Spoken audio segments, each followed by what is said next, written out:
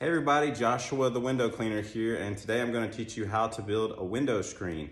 This is something that I've been doing for a while, and I now have a screen shop. So I'm in the screen shop today. I'm going to show you every step of the way how to make a window screen.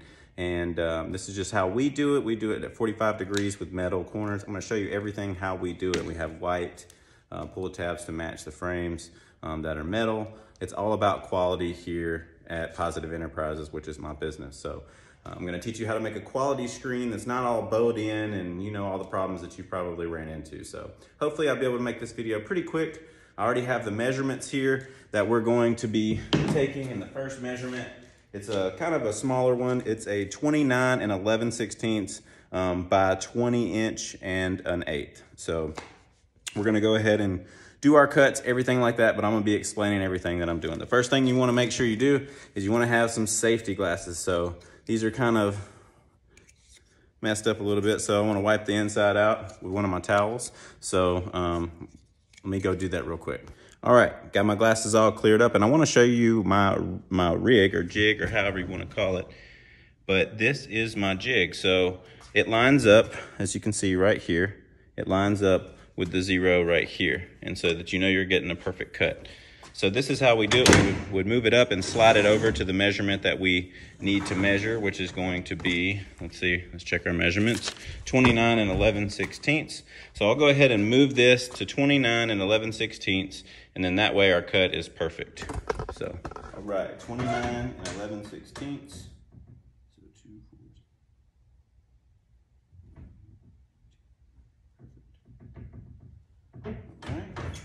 29 and 11/16. I always check my measurements twice just to make sure. So 29, 11/16, 29, 11/16, perfect. We're gonna be using 5/16 frame, white frame today. And we have them in 12-foot sticks. And then we just make sure we butt it up against here. And if you need to do this, you can also do this with a tape measure very easily and just real quick. So every little line, if we use the top of the tape measure, every little line is a 1/16. So if it helps you out, if you're bad about measuring, just count them out as the 16ths. So like that's what every one of them that I typically do, it'll say 3/16 or 11/16 or whatever. It just helps our brain know that there's 16 on a tape measure per inch. So this one's 29 and 11/16. So that's what I have it set to. I'm gonna go ahead and do the cuts. I wanna make sure my piece is all nice and clean, clear of debris. See, like this one's kind of got a damage on the end. I'll go ahead and cut that off.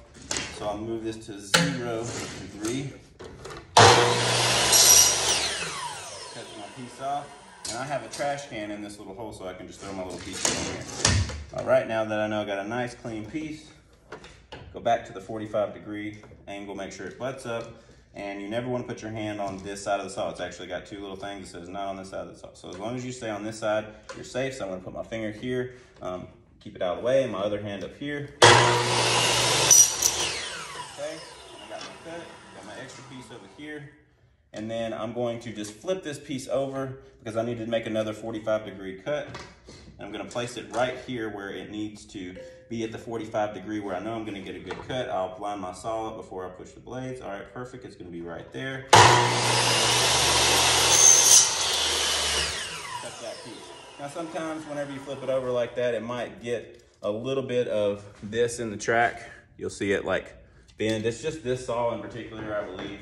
But I just take a needle nose pliers and just do like so, clamp it, and it's right back to normal. You still have a really nice cut. So, all right, so that is the first piece. I'm gonna cut another piece because we're gonna need two, one for each side, and it will be the same size. So I'll go ahead and cut my little piece off here. Okay. My little piece away. Slide it all the way down here, just like I did before. Turn it back to 45 degree. All right, flip it over, drag it over here, line it up perfect. That one didn't do it that time, so don't do it every time, but the first time it did, so sometimes you get a nice clean cut like that. Okay, I'm gonna line them up, make sure they're the same size, perfect size. Okay, then I'll take my tape measure also and just check it. So we're 20, boom. 6, 7, 8, 9, 10, 11. There we go, perfect. So my cuts are perfect, my size is right. Okay, I have these two pieces right there. Okay, now the next one I need to cut is going to be 20 1/8, or would be 2/16. So 20 1/8, depending on how you know. If you know how to read a tape measure, you'll know it's 20 1/8. But just how we're gonna do the video today is 20 2/16. So go ahead and cut my little bitty piece off.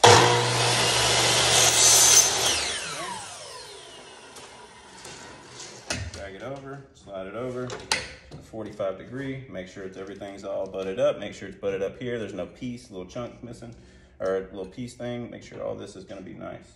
Okay, so now before we do it, we need to slide the jig over. So we got 20 2/16. So we'll go to 20 2/16. 20 2/16. And right there. A little bit. Right there. And I'm vibrating it to get it to move over just a little bit. I've learned that works for this jig. I'm not sure where you can get this jig if you're wondering, but the easy way to do it is just use your tape measure and you can draw a line and then do your cuts that way. And you can use a smaller saw. You don't have to use this one. I would recommend make sure you get the right proper blade for whatever frame that you're using to cut. All right, so first cut, slide it down. Okay.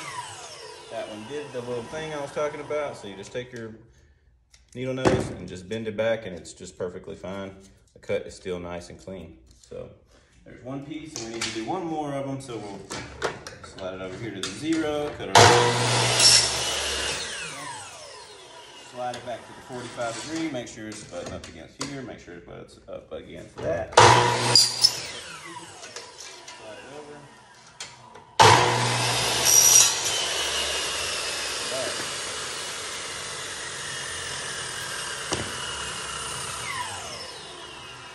Right. So now we have every piece that we're going to use to make the screen cut. So we have the two end pieces here and then this piece here. And you always want to make sure when you do your measurements where the springs and pull tabs will need to go. When there's a track on your window, and at the top of that track is where if there's like a deep little part in there where your screen can go in, that's the part that you're gonna need to put the springs. And then on the bottom of that, it's always on the reverse side of the springs, you put your pull tabs. So I'll go ahead and take you over here to the table. All right, so I have a wooden table here, and I also have laid down, this is the padding that goes into a toolbox, if you understand what I'm talking about. That's what this is. So I use the padding from a toolbox to make it where the screen doesn't move as much, because if you have just a wooden table, you'll notice that the screen moves a lot. This is what I've done. I've seen people rig up other jigs and all kinds of things, which has been done in this shop particularly, but not with me. But I just used a toolbox mat, and as soon as you put the frame on there, it doesn't move and slide around. So hopefully that's a really good tip. Now I'm gonna go ahead and put this screen together. And because I wrote down all the dimensions and everything, I know that the springs and pull tab go on the 29 11/16 side. So that's gonna be the bigger side. So I'll start with the bigger side, and you can start wherever you want, but this is just how I do it. So I put the spring on there, and then I put a corner on there. And you wanna make sure to have a rubber mallet to hit your corners in, because sometimes they'll be a little tight, but you want that because that's gonna make the screen a lot tighter. Then you would put your little piece on there, because this is going to be a side. Kind of get it started, and then just kind of hammer away with your rubber mallet, but try not to hit it so hard that it damages the frame, because you definitely can. So if you need to go back and forth with it to make it fit snug, you can, no problem. Okay, and then we're just going to build it out here. Okay, so I'm going to put my corner in there, hit it like that. Okay, be gentle with it. Put the bigger piece on there now. Okay.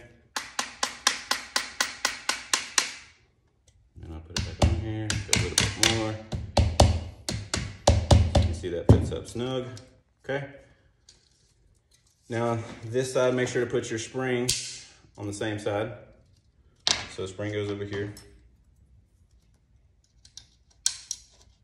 Okay. And go ahead and put your corner in there. Get it started a little bit. Just be careful not to damage your frame, because you can definitely damage your frame if you don't put your corners in properly, especially the one with the spring. It's gonna be a little bit tighter because you got something going in there versus the way this one's gonna go. So I'll go ahead and, at the last piece, sometimes it's really difficult to get the last piece on. So you just make sure to, I'm gonna make sure it goes like this. The corner goes here. I'm gonna put this corner in first. So here we go. Perfect. So then I will put this end on here. Okay, let's see that. Perfect. And the last piece here, this sometimes can be difficult to get it in there, but once you get it in there and get it started, it gets pretty easy. So you need to just keep hammering it in. Okay, perfect. All right, so now we have a screen frame that you can see. You just want to make sure all your ends are really nice and put together, because that's all about the quality. So you can see how all my corners look great. Okay, now on this particular screen frame, the next thing you need to know is what size spline goes in this groove. And so when I say spline, I'm talking about, it's almost like a gasket, but I'm talking about spline. This is called spline, and it goes in here, okay? So I'm using 0.185 on this particular one. Most typical screens in my area, when we're doing repairs and things like that, it's gonna be 165. Now, before we get started, I wanna show you a trick that I learned over time. If you notice, these frames are already bowed out a little bit. They're, you know, I'm being dramatic with it, but if you look down, you can see they're bowed out just a little bit, okay? You wanna make sure to bow them out just a little bit more. So I literally just put a little bit of pressure on there. Okay, bow it out just a little bit. And I'll tell you why I'm gonna do that in just a minute. But you don't wanna do it too much to where it's, you know, all wavy and everything. You don't want it to be like that. You just wanna bow it out just a little bit more. You can see that, like, literally I didn't even do much, but just a little bit of bowing out will help you whenever you're making sure to put your screen on there, and if your frames are bowing in here, because that'll be the big problem everybody has, your frames will slide in here. If that's happening, then it's because you need to bow this out a little bit. You can literally, I have a corner here that's 1 inch tall, and then I just stick it on there and then just push down, and then drag the screen and keep pushing down. And I'll do that on each side, okay? And I'm not putting any pressure on there, but you can put a little bit of pressure. Don't put too much, but do it on all 4 sides.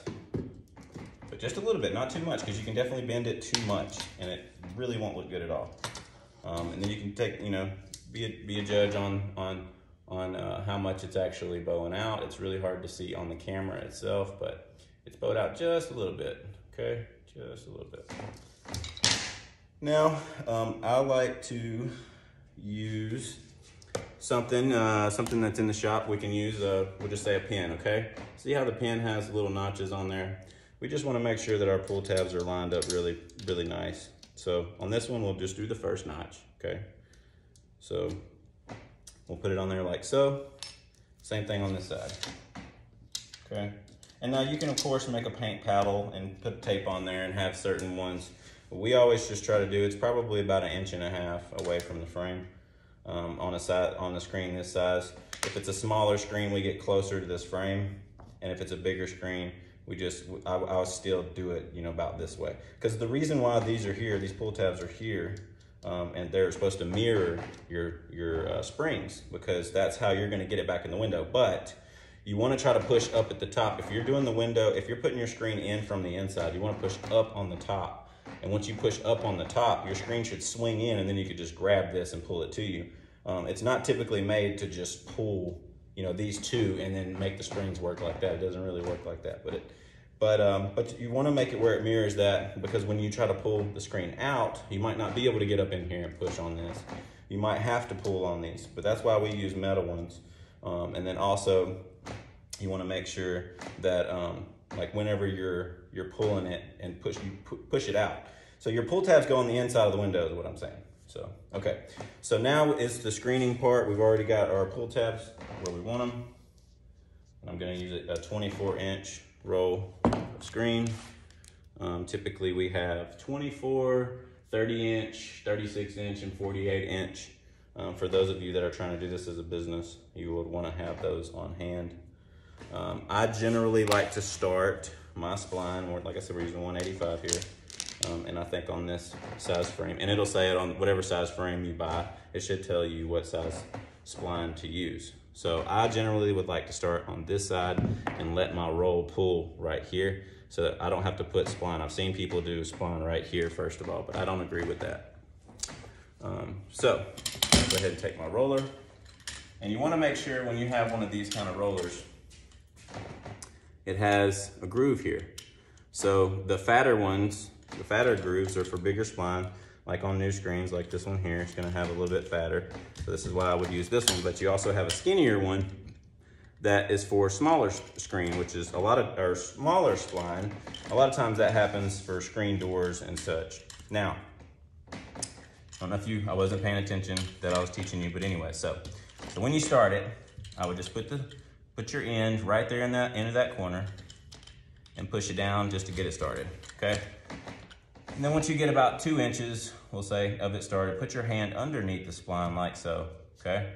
And then put the spline over your hand. Now, when you put it over your hand, bring your finger over and have your finger right here, or have it handy enough. Now, sometimes you can just get away with just using your thumb, but sometimes you might need to pull it more tighter if the spline's a little bit bigger than the frame, because that'll happen on repairs. Then you'll put it on your finger. That's generally what I do, but just for this one, because it's a new screen. Now, you see how I have a little bit of slack in there to begin with. I'm trying to follow this square, the same little bitty tiny square, all the way across if I can. Now, I know that's gonna drift off a little bit because our frame is bowed out just a tad, but we'll go ahead and just say about 6 inches here, okay? So I'll go ahead and start wheeling it in. So I'll go ahead and start pushing it in, and you can see that I'm just laying that down, and it's not rippling, and I'm pulling the screen, but it's laying in there really nice.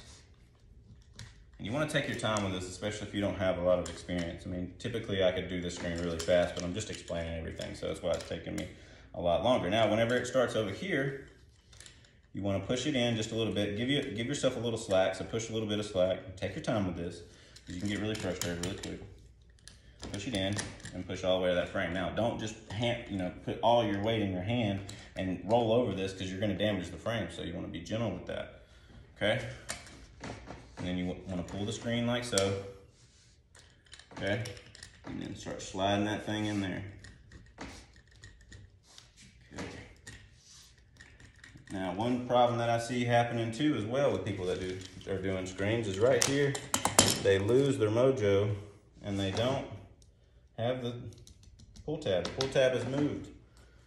Don't be that guy, okay? Make sure the pull tab is in the right spot. That one's perfect. That one is perfect. If you need to move it, now is the time, because you got this free, which is why I always say, now I don't like starting right here, I like starting over here, because I can still lift up my screen if I need to and move my pull tabs right now. And then it's still pulling like it already has spline on this side. Okay, so now I'm gonna go ahead and start pushing that spline in on this last part. Now this part is kind of tricky at times. This is where the screen is gonna try to pull itself inward. So you wanna make sure you have a little bit of slack right here. Not a whole lot, just a little bit. And when you put that spline in there, it's gonna pull it tight, believe me. It might look like there's gonna be a bubble, but I promise you it's gonna be tight. So I'll go ahead and, like I said, I'll just try to keep that same square, put it on here, and just do a couple inches at a time. Don't get too much in a hurry, because it will bow in, I promise you it will. And sometimes I even have to redo screens, even though I take my time and or even if I get in a hurry, especially if I get in a hurry. But don't be beating yourself up if you gotta do a screen more than once, because it's gonna happen. Factor that into your price. Make sure you're charging enough to where you're not breaking the bank if you have to redo a screen, because it's gonna happen. All right, so now that we got all that nice and rolled in there, I mean, there's no bumps, no waves. This is the last part. And this part should be pretty easy, but you still want to have a little bit of slack. I'm pushing my hand right here, and I'm making a little bit of slack before I put the spline in. Okay, and then I'm gonna pull it to me, and I'm drawing that line with the spline, but it's also not ripply, and it's not, the spline is going down real nicely. But it's because I've done it so many times that I know how much to pull. And sometimes things like that just happen over time, so it's not, it's not the easiest thing in the world for everybody. I mean, some people can just do it, they can just pick it up really quickly. Now I'm gonna take a razor blade, and I like to use a breakaway razor blade because whenever you do pet screen, you're gonna need a new one. So go ahead and cut off the end of this piece here. Okay. All right. Now the first thing I'm gonna do is, this is another reason why I do the spline last. I'm gonna go ahead and cut. I'll make sure that these corners are in, and that's why I like using these breakaway ones, because I have the blade not out, and I can use the plastic corners to push in the spline. Now I can pull the blade out, start trimming away. I get enough where I can get my finger under here, and then I'll take the blade and make it a little bit wider, and then go ahead and cut this side off. Now when you do that, be careful not to cut the frame, because I've seen that too. People will cut the frame. Okay, so now shorten it back up. We'll go all the way across here, like so. We're cutting the screen roll off of the screen, okay? Now same thing right here. Just trim it off. And like I said, it didn't have to be perfect whenever you trim it off, because it's not gonna matter. Now, we can work with the screen, move it around and everything, okay? Now, whenever you're trimming out the screen, you wanna make sure to not put your hand where the blade is so you can cut yourself. So you wanna, have the blade this way and just make sure you're not gonna cut yourself. So I'm going right there on the side of the spline, and you wanna try to cut the mesh where the side of the spline is. And so I'm cutting all up in there, and I'm pulling it as I'm going. And it cuts real nice. That way you don't hit that frame, because right here will be where you hit the frame too with the thing, with the blade, and you'll scratch up the frame. So you want to be careful of that.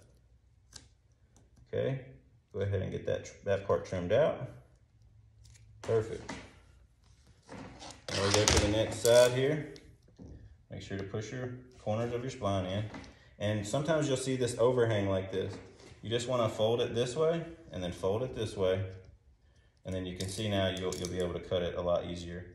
See, boom. And then all that got cut by just doing that, okay?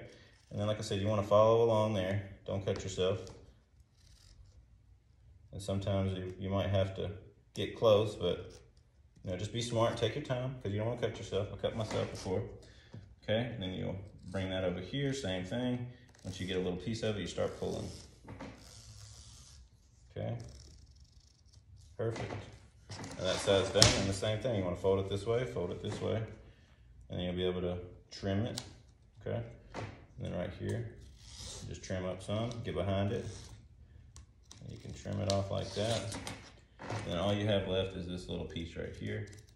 And then, like I said, you just get into right there where that spline is, and then just start pulling it and trimming it, okay? There you go. So now you have a perfectly made screen, all from scratch, just for measurements. This is a nice window screen, and you can see that it's not. I'll show you the quality here.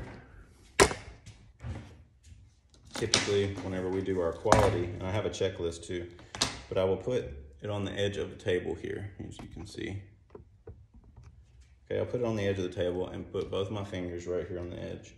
Okay, and I know if I can see the table, then I know that it's bowed in too much. If I can't see the table, then I know it's going to be perfect. And you can see that that's a perfectly straight screen. There's no bow to it. It's perfectly straight. So that's what I'm saying. So when you bow it out just a little bit, it becomes perfectly straight. Put it up here, same thing. You can't see the table at all. That's perfect. And I always check all 4 corners. Okay? And if you're a business like myself, and these screens come with a 1-year warranty, just the mesh part. Frames we do not warranty, because people will jack the frames up for sure whenever they're trying to put the screen in if they don't know how to do it properly. And I'm gonna make another video later on about how to do that properly, how to pop the screen in, but that'll be a future video, okay? So I just wanna show you my checklist now, my screen shop quality checklist. That way you know what to look for when you're done with the screen before you put it in the window, especially if you're a business owner. So here we go. So on our table here, we have it taped to this screen shop quality checklist. Check that the measurements are perfectly correct. Check for manufacturing defects in the screen mesh. Check all 4 sides on straight line for bow in or bow out. Check spline, because it can be bowed out too much. So you just, one thing, I know you've seen me do it, but just be careful on that, because you can bow it out too much. Check spline and screen for any bubbling out or spline bumps. Check for any bad frames, cuts, or scratch imperfections. Check pull tabs to make sure they are both in the right spot. Verify that everything is exactly what the screen order says. Check that screen is clean and free from dust, dirt, or metal shavings. Tape the screen order to screens and place them in the complete section of our shop, which is this. So you can see all the lettering up there. And this is an order, and I won't show you too much of the screen order. But anyways, this is an order that their last name, believe it or not, it's a Y. And so that's kind of how we do it. I'll show you how my screen order forms look. So our screen order forms look like this. We have last name, first name, phone number, date, written by, rescreen, samples, drop off, new screen builds, you know, how much they brought in. And then you can just take notes down there. We normally put the pricing down there. We have them sign before they leave and pay before they leave. And then we know what kind of mesh we have. We know what kind of frame options, colors we have. And we left a little spot right there for tan, because very rarely we get tan, but we'll put tan right there if it is tan. But anyways, I hope that helps you guys. And I really appreciate you watching this video through the whole thing. This has been a journey for me learning how to do screens, and now I hope that I was able to help you with just the experience that I have. I hope y'all have a blessed day, and any comments would be great. Any feedback from this video would be great. Thank you so much. Have a blessed day. Peace out.